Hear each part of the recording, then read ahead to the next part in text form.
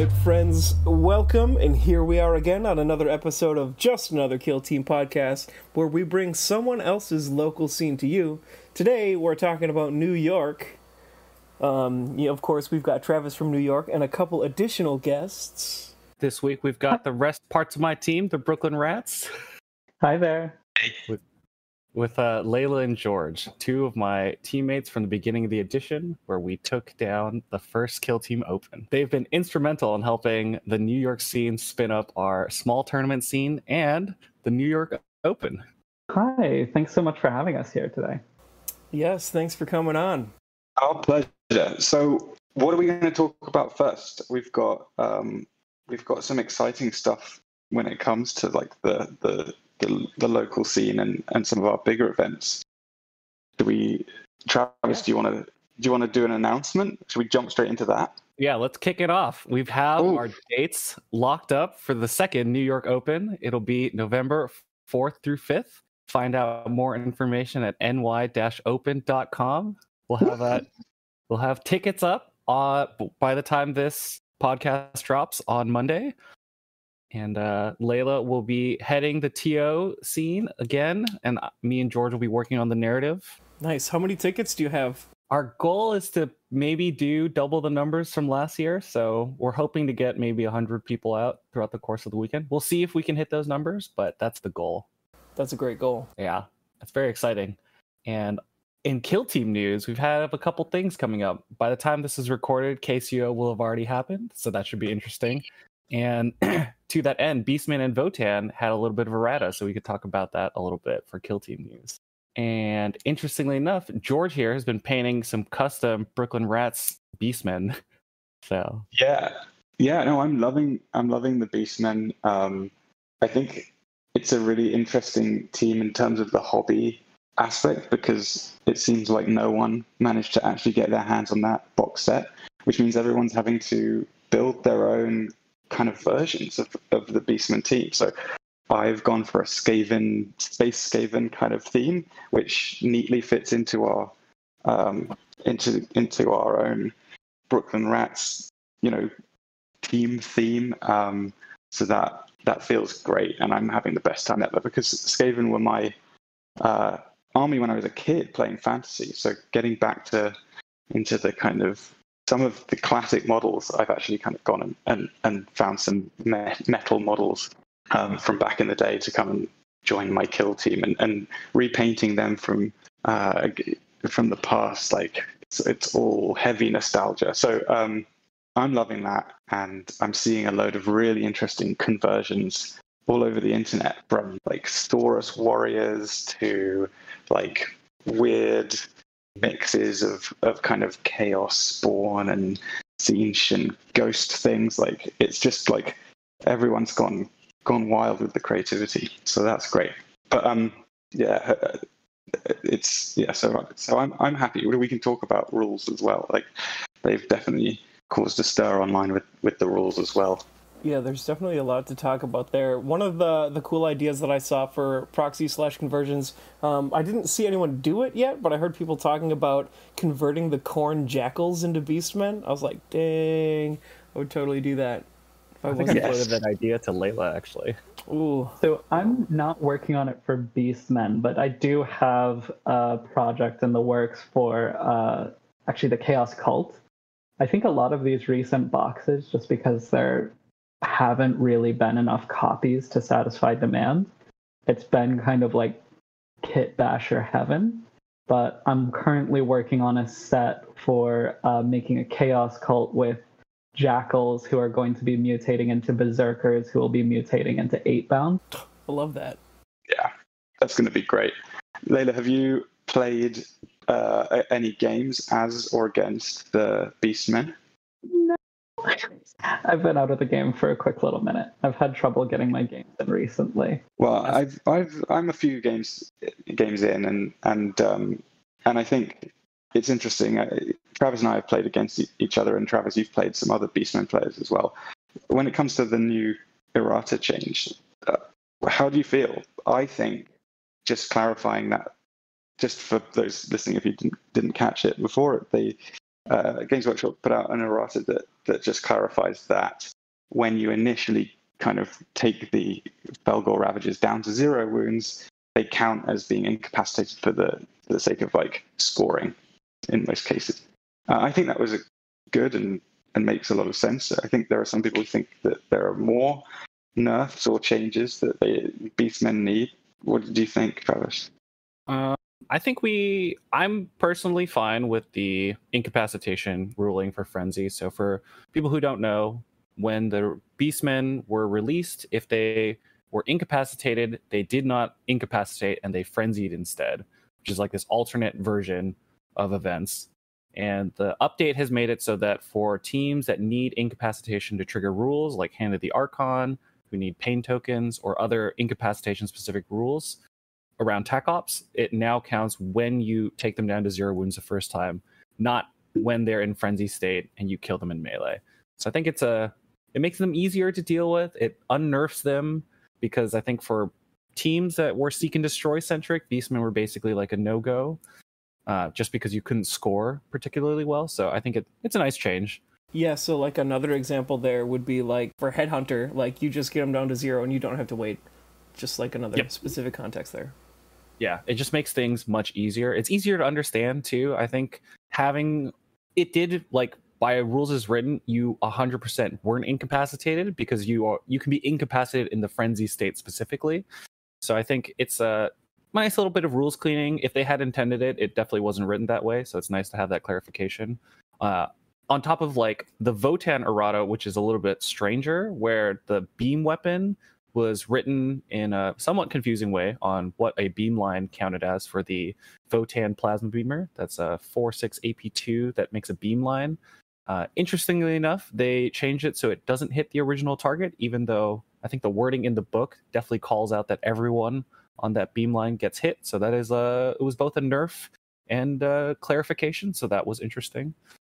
But the beam line now also extends past. So it's kind of a weird mix on it, where you have the option to get way more targets. However, yeah, but now you can't stack like 2 grudge tokens on someone and just beam an extra 2d3 wounds, which I think is a little weird, because it's definitely not written that way. But clarifying is good, and both of these things were clarified, I think, because Kansas City Open is happening this weekend. So the TOs wanted some of the more questionable rules to be dealt with. As far as, Layla, you mentioned that you haven't been in the game super recently, but you do have some good operative knowledge, maybe for our current operative showdown around the Corsairs, your primary love, I think, in the last couple of months. Yeah, I've had a pretty good run with Corsairs for a minute. They were my team for the most recent Kill Team Open. I love them dearly as long as we're playing inside. And I definitely have some thoughts on this little showdown. Wonderful. On that note, let's officially kick off the portion of the podcast, the Operative Showdown. Operative Showdown. Yeah, so in Operative Showdown, we like to compare and contrast a handful of models from a specific team. Since you're the Corsair specialist here, I have the Shade Runner versus the Psyker up against each other. If you could only pick one going into a matchup, which one are you going to do? Where are the strengths? Where are the weaknesses? And do you have any fun stories around the models? Absolutely, yeah. So in terms of only picking one, the critical part here is that I don't know what else I'm bringing to the table. So if it's in the context of the full team and what you're bringing there, it's the Psyker by a mile. And the reason for that is the ability to swap models is really what unlocks the mobility of the team. There are other teams that are incredibly fast. Pathfinders is probably one of the best examples, but nothing touches the sheer maneuverability of the Corsairs because of the ability to swap models in place. It unlocks about 9 more inches of movement, including a couple of other tricks that they have in place. And that's what really makes that team just move very quickly. However, if it's just a single model in play, nothing beats the Shade Runner. It's the most valuable operative on that team by a mile. It can do a lot of actions, especially indoors, that make it near impossible to overvalue. The reason for that is the ability to cause harm while moving, as well as having a silent weapon. You add that in with some of the free actions and extra APL, then you're starting to see the Shade Runner be able to kind of clear out entire rooms on her own, as well as making plays that no other models in the game can do. In terms of like one of the things that kind of demonstrates that, and a fun little story. So when you're playing inside, the Shade Runner gets a couple of extra things added to her kit. One of them is that the Light Fingers ploy allows her to open doors for free. That's fantastic. And obviously, I think everyone's aware at this point how good Light Fingers works inside. But one of the things that I think is really good to keep in mind is how that interacts as well with hatchway fighting, which you don't have to be on engage to do because you're not charging. So the Shade Runner specifically can start flying through rooms while on conceal, opening doors for free, fighting with pretty good melee stats, be striking people as she's doing so, which is going to allow her to start winning more engagements because they've already taken 5 damage before it even starts, as well as having a silent weapon for finishing things off after. And she can do all of that while on conceal, stealing points, things like that. Yeah, that's very potent. I've never heard it pointed out so clearly. That's great. So also, when it comes to the Psyker and the combos there, is there any automatic go-to combo that you like to bake in with the Psyker, like swap places with the Shade Runner or someone else or anything like that? Yeah, I mean, it depends on what you're trying to set up. The most obvious things that you can do, especially on open, is use the Psyker to mitigate the heavy penalty on the Fate Dealer. So that'll let you get her up onto a vantage point without her even having to dash. But there's a lot of other options available to you. So you can start to do things like moving a gunner into a different place to get a new angle that the opponent hadn't even considered. And then they have to start answering that. This also works with the heavy gunner, but especially for blast threats. So much of this game involves trying to deploy things so that they're still in cover but avoiding that blast range. And once you start getting the ability to make that blast range, well, anywhere that's within, currently anything that's within 15 inches of where the gunner is could really start to be the target, then that really opens up the play for there is no safe places for your opponent to put anything within 2 inches of each other. So there's a lot of play there. The other main thing with the Psyker is the freezing grasp really takes away their ability to kind of escape that kind of punishment. So you're saying it's mostly like a situational watch out for things tools, and there isn't really like a straight up always do this combo kind of thing? No, I mean, I think the nice thing with the Corsairs is, you don't have a ton of flexibility in what you're bringing. You're essentially, I really only bring the same 9 models most of the time, with really the only change being whether the gunner has the blaster or shredder. And I think with the recent addition of rending, it's almost always going to be the shredder, with the exception of a couple of power armor teams. But in terms of what the Corsairs allow you to do is to really answer what the opponent is doing on the board. And that's what things like the teleport and freezing grasp allow you to do, is to start reading the situation and say, well, I'll get a win condition if this model is now 15 inches over this way. Yeah, that's great. It's a good, insightful comment. And you've gotten lots of usage out of the Corsairs in our local tournament scene, right? Yeah, I mean, so like I said, I mostly like playing them indoors. On open, it can just be a little bit run away, which isn't necessarily my preferred playstyle. But I am a elf appreciator, and so I do like to bring the Corsairs or Compendium Craft World to a tournament from time to time. That's true. I remember that you brought Craft World relatively early on, I think in June of last year, when we still had the 5 grenade spam legal. Yes, that was to last ACO. You could bring 5 plasma grenades, and if you want to talk about blast threats, this is still full 6-inch indirect range. You have 5 grenades. And most people at that point in time, the most common teams were Vetguard, Wormblade, and Pathfinders, all of which really hate Blast, Indirect, and attaching those things to a model with a 9-inch move after the fleet ploy. So that was very fun. Probably best for the game that 5 grenades is banned, but you really can ruin a Horde's day with the 5 blast grenades. Yeah, I mean, blast grenades are real rough, and having access to 1 million of them was definitely very rough. You know, as a tournament scene in Brooklyn, we've had like a year and a half to develop the scene. Do you still find that like our local players are still getting hit by blast a lot? Do you think that a year and a half of practice has let the regulars really learn how to avoid the worst of blast techniques? And that goes to both you and George, because both of you have been in the scene with me for the last like year and a half playing games at these tournaments. Well, let me tell you a story about a trip that we took down to see our friends in and around the DC area recently, where Layla and I were on a team, and it doesn't matter how long you've been playing. Sometimes you forget to distance your models and you get punished, and I'm afraid and ashamed to admit that I screwed up our chances of winning that tournament by bunching up all my Wormblade models and getting hit by a grenade like multiple times. So no, there's a short answer. No, they haven't, and we haven't learned. We're still getting hit by the occasional grenade. But yeah.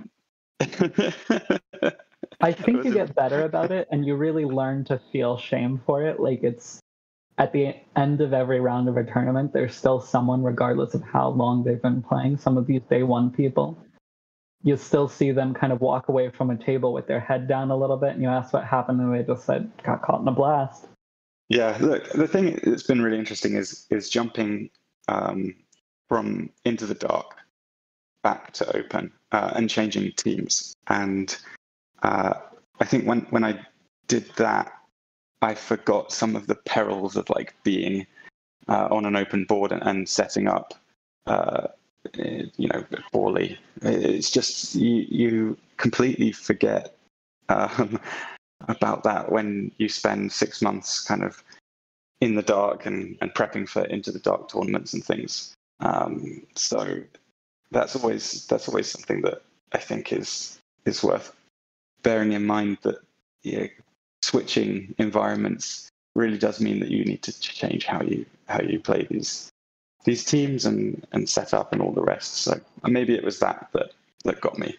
Yeah, in general, I feel like people are still getting hit with blast a lot. Like, I've gotten hit by blast recently, even though, all this time of playing, like, you learn, but apparently not enough. But actually, it's not even just, like, you can learn to avoid it. It's like, if you're playing a Horde team, it's a small board, there's not a lot of places to hide. You think you're safe, someone's got a crazy trick, you get blasted. So this is a good segue, I think, into something that Travis and Layla do really well when they're organizing our events, which is setting up boards so that people aren't forced to deploy badly. Like, so the way that the terrain is set up really can like screw you if it's done poorly and you're a Horde team and you realize, oh, I'm going to have to bunch in order for my guys to get any sort of attempt at like a save. And I think one thing that Travis and Layla have done really well is ensure that boards are balanced and enable like people to be able to like actually get through the first turn without having their team blasted away. So maybe, how much effort do you put into that specific problem that, it's the setup and the deployment zones when you're making these boards? Yeah, I mean, I think I would say I definitely followed Trav's lead on this. I mean, inside of our first tournament, we really started to see like a lot of questions of obscurity and things like that come up, because he was really starting to design boards around there isn't safe deployment, but you can find good deployment. And so I follow your lead a lot on that. So definitely, if you have insights to share on that, I think that'd be valuable. Yeah, I think I always ended up designing boards that I felt like I would enjoy playing on. So one of the big things that I think people do is make symmetrical boards. And I don't actually think symmetrical boards do a good job of helping players learn the whole game. So part of our push when we were making the scene was to set up boards where people could learn lessons on each board, whether that be a board where I put terrain a little bit closer, so there's like jumping pathways, or there's going to be a lot of mid-board obscuring terrain so that you have to learn how to use obscurity. I think those things definitely helped give players new skills. And, you know, to the scene's credit, you know, George and Layla and everyone else in the Rats and everyone else in Brooklyn that comes to play, they all do a really good job of helping the new players learn their lessons. Whether or not, I don't know, you know, I don't get to play in my tournaments, so I don't know how Layla and George interact with the newer players when they play them. So maybe you guys have fun stories or, you know, teaching moments that you've bumped into in tournaments. I think it's really fun to have people come to these tournaments when, you know, they've only played a handful of games, and the general community is really open. On our Discord channel for the shop that we play at, like, people are always offering to teach people and help them kind of get the rules, get comfortable with the rules before they attend a tournament. So we see a lot of general, you know, people from within the community helping newcomers prep. But when they actually make it to a tournament, they're going to lose a lot. And so what is really nice, though, is to see people at the end of the day, you know, with a huge smile on their face, having won maybe one game, but often like none. I think that's really great to see, and I think this is a testament to like the friendliness of the whole environment and everyone there. And then in terms of like, so yeah, if you're, well, I don't know, if you're a tournament organizer, it's important to make sure that, you know, you support those people by like acknowledging the fact that they're there and maybe kind of, you know, hanging out at the table and patting them on the back a bit and making them feel good about the fact that they're learning as they play. Because, as we like to say, and this is so true, playing games at tournaments is one of the best ways to improve, especially if you're playing against someone who's really good.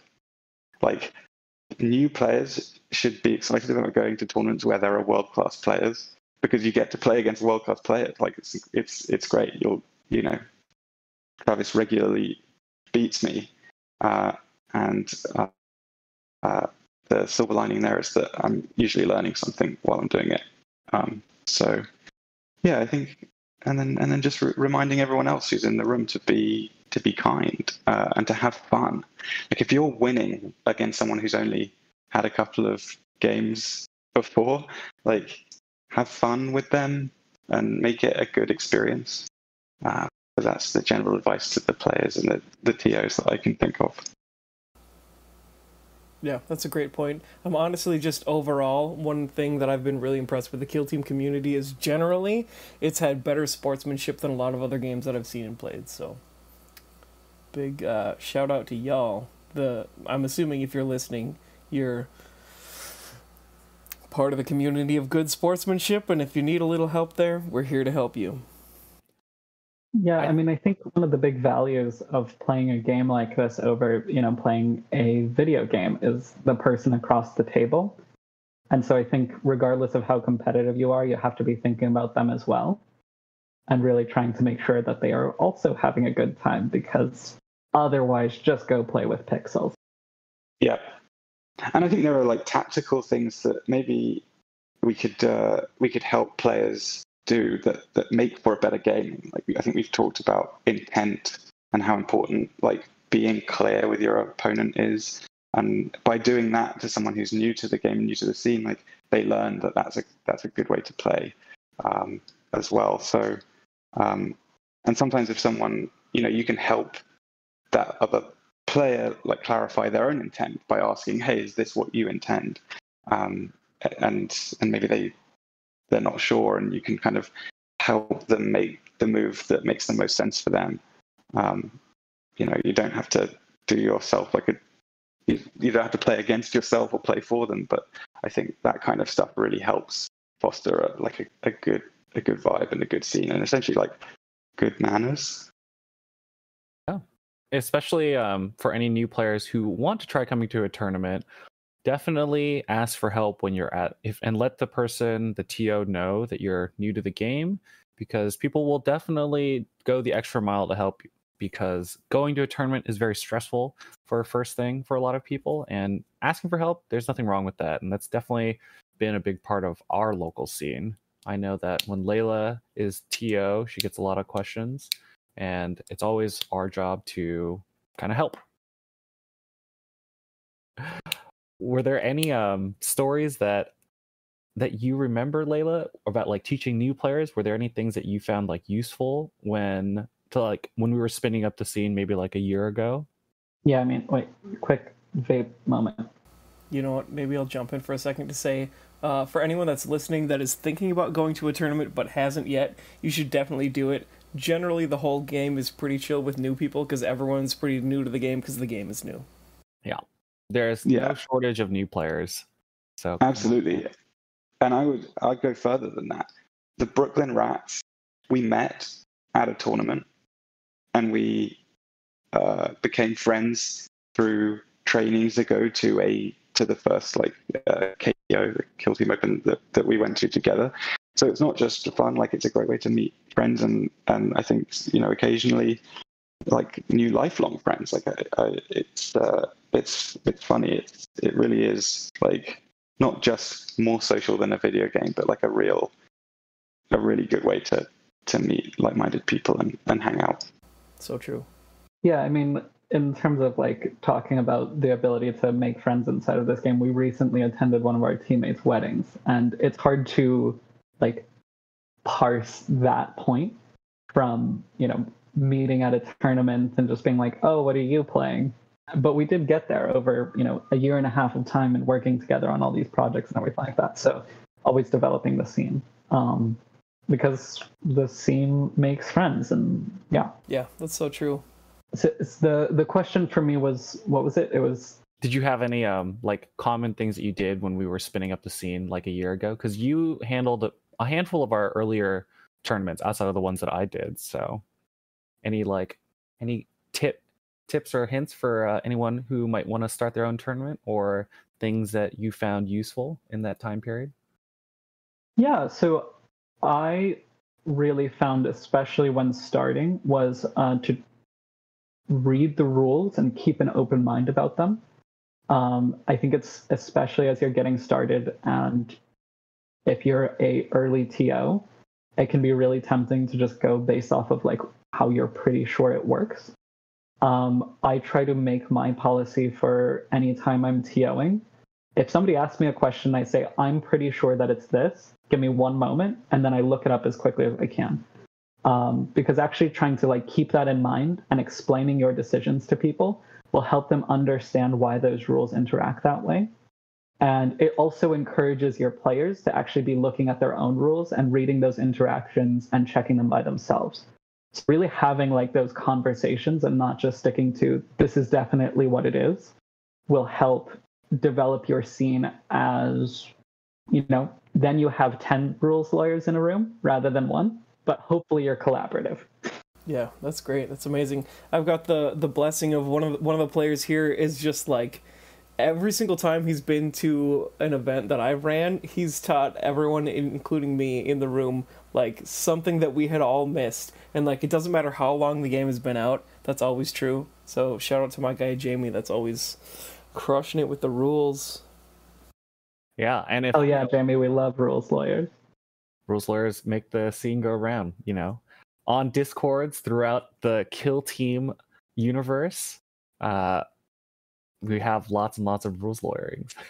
Yes, but like with any good legal system, ultimately there's a judge, and if your lawyers do not back down when the judge makes their judgment, then you've got problems. So I guess as a TO, that you need to have the authority to be like, okay, interesting conversation, everyone. This is what I'm saying. I'm the TO. This is what happens. Otherwise, it descends into chaos, which is no fun. I think another important thing as a TO is you have to be willing to acknowledge that you make mistakes. So one of the things that I definitely do when we make rulings is like, this is what I think it's going to be. I'm going to look up the rules. This is what it looks like from the rules. If it turns out that later on I made a mistake, I'm sorry, but we're doing the best we can on a short time frame. And I think that's one thing that just because you're the TO doesn't mean that you're always right, but it does mean that your say is final in a tournament setting. Whether or not it actually turns out you're right, at the end of the day, you can make mistakes. Everyone makes mistakes. And that's a really important part of building up a scene, is being willing to make mistakes. Yeah, that's honestly so true and so valuable. So once again, for anyone that's like an aspiring TO, just know that like there's not the weight of the world on your shoulders. You can totally make mistakes and it's fine. And like I do that all the time too, where like I'll make a ruling and I'm like, you know what, we might find out tomorrow that this isn't right, but for now we've got to keep it moving. So this is the ruling, and then we can have like a running FAQ that like we can reference for situations like this in the future. It's definitely those are fairly rare, right? They don't happen all the time. A lot of the time as a TO, you're mostly there to just be that referee if two people are arguing about a measurement or obscurity in line of sight, right? I think right now, with the advent of 4 teams in 1 month, there are a lot more question marks in the scene than there would be in a normal, like maybe in, all of April. There are probably far fewer of these kinds of niche situations and question marks floating around. But right now, with the most recent errata clarifying the beam interaction, which ended up coming out basically like none of the interpretations. I think, for instance, in this specific thing, Votann have a plasma beam gun. It will deal damage to one target, and then if you get a critical, it applies a beam line that everyone takes damage on. If you read the rule, it's not clear where the beam cuts off or how far it goes or who gets hit. And then the errata, basically, there were 3 camps. One that said the beam started at the original target and went behind it. One that said it started at your gun and went to the target. And then one that said the beam is an infinitely long line that hits everything. But none of the interpretations would have landed on the original target doesn't take damage. But that is so now we have everyone on a line takes damage except for the original target. So there's a lot more questions right now. I think Cults and Inquisition both throw a lot of question marks into the air of what is or is not allowed. I believe Kansas City will have 4 rulings around Chaos Cults, if I remember correctly. So yeah, there are a lot of question marks, I think. Yeah. Because I believe that there are 4, from what I understand, there's 4 changes for the Ashes of Faith box for Kansas City, because Kansas City is going to allow those teams into play, along with the Atlantic City Open later this month. Both of those are pretty strange teams that definitely open up a lot of questions as well. Oh, yeah. So, as a budding TO, know that you are not alone in making those mistakes. For any players who get upset because of those rulings happen, at the end of the day, the game has a lot of fuzzy edges, unfortunately. GW does not write extremely, extremely concise rules or very clear rules with a lot of explanations. So just know that everyone is trying their best and no one is trying to, screw you out of a game. I think is an important part of building up your scene. Speaking of growing your scenes, we've got our own little Discord and Patreon we've been working on throughout the course of this last month, Jason? That sounds about right.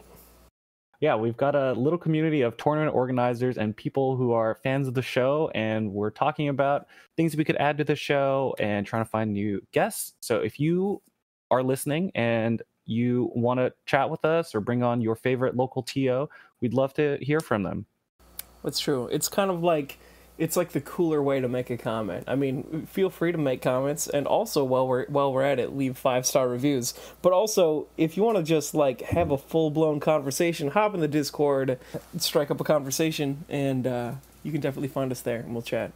Yeah, in fact, next week's podcast was people that we met on Discord. It's true. So that'll be a fun treat. As far as looking at the new teams, do either of you have any things that you're scared of or looking forward to do with them?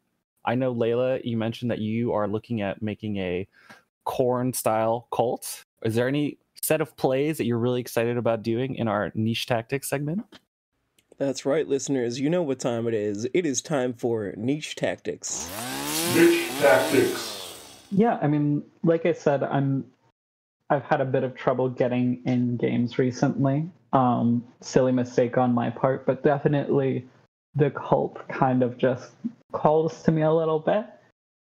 Just the sheer level of violence there is just kind of entertaining. I think also the cult seems to play a lot on if things start to go even a little bit bad for your opponent, then they go really bad.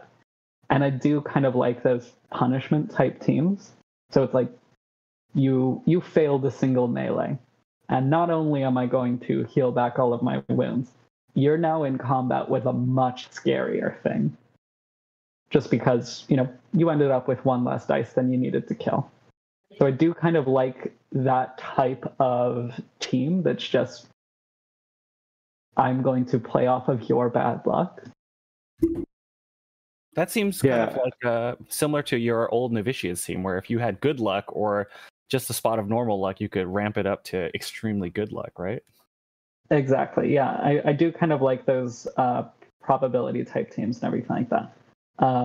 I definitely need to spend more time in the rules to really get a full grasp on both how I'm going to be kit bashing them, since the Dark Commune doesn't really have a direct World Eaters equivalent, as well as just all of the options inside of their playstyle. But I think that level of board control with that many models, combined with that level of sustain just from potentially healing up to 12 wins at any given time, including just in the strategy phase. I think there's a lot of options there for really creating something that's just terrifying to play against.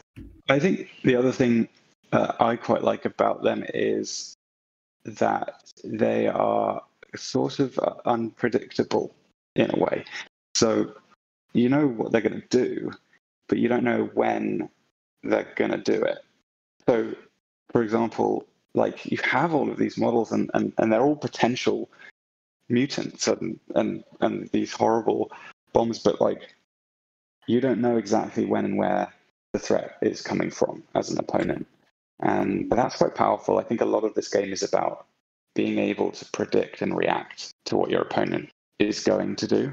And if you have 10 models that could be the point at which you see this the sort of mutation occur, that's really difficult to predict. I don't know. Do you feel the same way, or will they end up? Do you think it'd be obvious what a cult player is actually doing? I mean, I think there's going to be some amount of it that will be obvious, but also at the same time, yeah, it's really what you said, which is that it just opens up options for you. And I think the more options you have, the stronger your game plan will be. So even though the cultists are kind of fragile models, you've got 10 of them, and all of them could be threat pieces. If you go against that guard, you can target their order structure or their gunners, and they'll start to fall apart a little bit. If you go against the cult, you've got 10 models, all of which could really wreck your day, and you don't know which of them it's going to be quite yet. So I do like that kind of spread threat. Yeah. And they start with being GA2 models, the basic cultists, right? And when they mutate, do they become GA1? Correct. So you start with 15 activations, and I think on turn 1 you can break it down into 12 activations. Right. Because each mutant, so there's 2 activation windows on turn 1, one during your strategy phase and one for your leader. So both of those can split out into a GA2 pair into 2 sets of GA1. So you can have 12 activations, which is potentially very, very powerful for anyone who hasn't played a ton. I do think that, for players who are worried about the Chaos Cults, one of the big things that you have to realize is the devotees are the only things that can turn into torments. So your job is to be very aggressive on the opening turns. They don't have a lot of long range threat. They really don't. So it's up to you to start on engage and start shooting, start meleeing as soon as possible. Because any devotee that dies is one problem that you don't have to deal with. Granted, there is a little bit of fear where if you send a kind of middling melee model, you could get a mutant in your midline before you expect it. But on open, use your shooting very actively, because you can definitely kill the models before they are super dangerous. Yeah, I definitely think with like the move back to open and everything, this team seems very good. It does not seem like fully cracked. It does just kind of pose, a significant problem, and you have to figure out how you're going to solve that problem, which is like, how do you deal with that many threats on the board? Yeah, for players who don't know, it does seem like GW is kind of moving us a little bit towards more open boards at their large tournaments.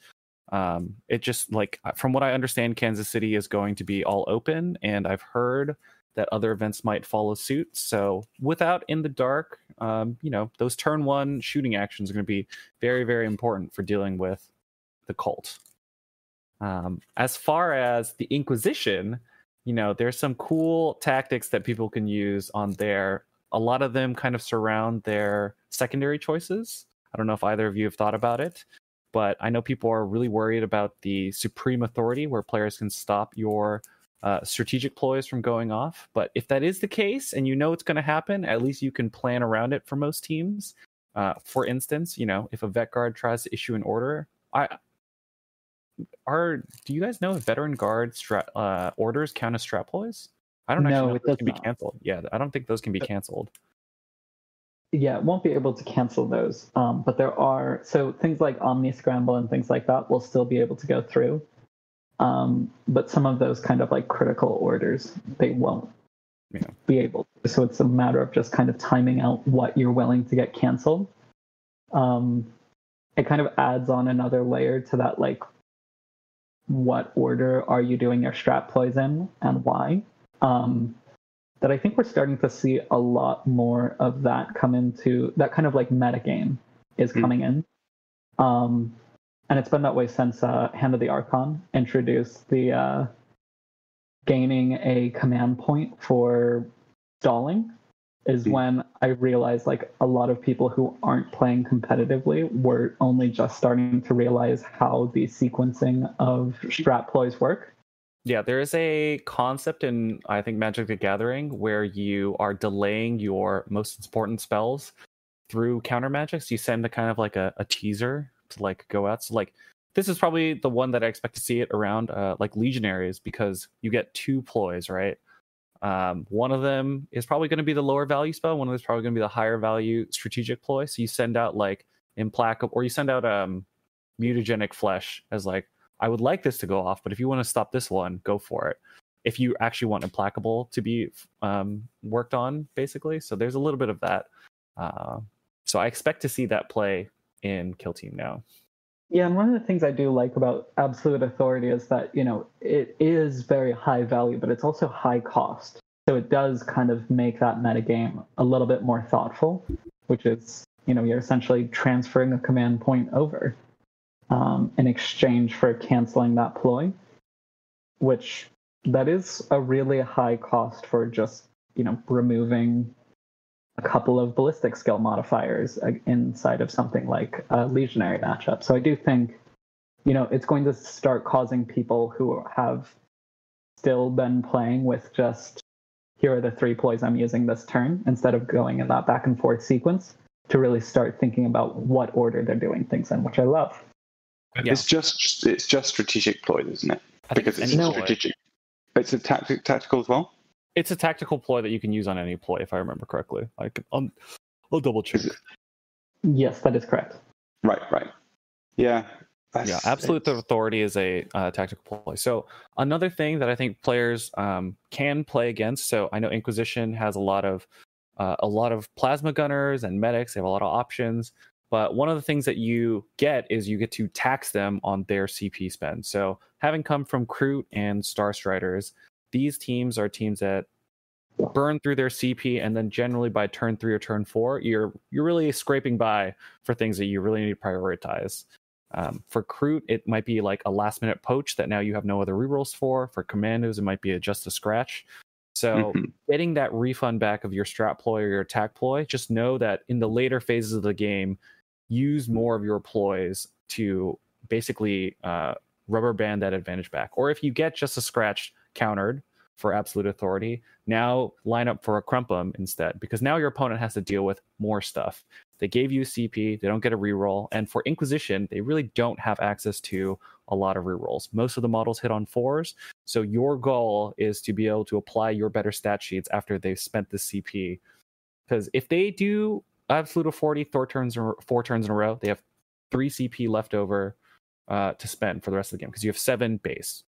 Unless the Inquisition agent somehow manages to scribe some extra CP into their coffers, which is possible in that team.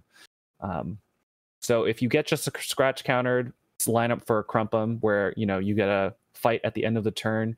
If your Implacable gets countered, line up so that you can take a Veterans of the Long War shot, where if you miss, you still have a good second rewind. Things like that are probably going to be the counterplay for the Inquisition, not just being sad that you lost a ploy. Because remember, at the end of the day, it's all about player skill. Well, hang on a minute. What about your Phobos? If you got Vanguard taken away from you, what would you do? Luckily for Phobos, they do have a really good side strategy to managing 7 wound models with 5 up saves, and it's to take 5 Reavers and just charge your opponent. Yeah. What happens? Sorry, I should actually know the answer to this before I bring it up, but Absolute Authority into Sneaky Get. What do you mean? Can Absolute Authority cancel Sneaky Get and all other uses of it? It would get countered once, and then you could counter it. Absolute Authority says you can't use that ploy. No, I think you. So the way I would rule it, because Absolute Authority and Sneaky Get can both be used outside of phase. It's not a turning point, so there's no point in doing it because you can't stop Sneaky Get. You counterspell, and then they just do it again because it's not a turning point.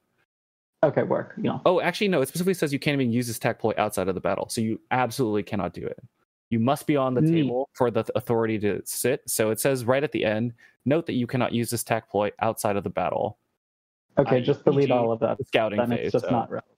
Yeah, so luckily, that audio strictly things that happen on the board. So just make sure that you look at all of your ploys. I know a lot of people have like a handful of ploys they always use, but there's lots of power embedded in other parts of the ploy. For Phobos, it would be making sure that you get stealth assaults if you don't get your Vanguard, so that when you charge, you take no damage, so that your Reaver can do another fight. Maybe it would be Vanguard gets countered, so now you get double fight, or you take double shoot, and you just get very loud and kill as many models as possible, which is definitely a thing that I would be aiming to do against Inquisition agents on open. Because while they are large, they have a large team, all of your guns are still kind of scary, so Bolter Discipline is definitely a thing. Maybe the P1 gets used if you're Phobos against Inquisition, just to really guarantee that you get a couple shots. Stuff like that. Yes, all very good things. Cool. Well, I think that about covers it for today's episode. I want to say thanks again for both of you coming on. Any final shout-outs, anything that you want to touch on before we head out? Yeah, definitely. Everybody get your tickets for the New York Open 2023, November 4th and 5th, right in the center of New York City. It's going to be amazing. Last year was incredible. It's just going to be better this year. You can come and meet all of us and have an amazing time. I recommend it. Tickets are out soon. I'll see you all there.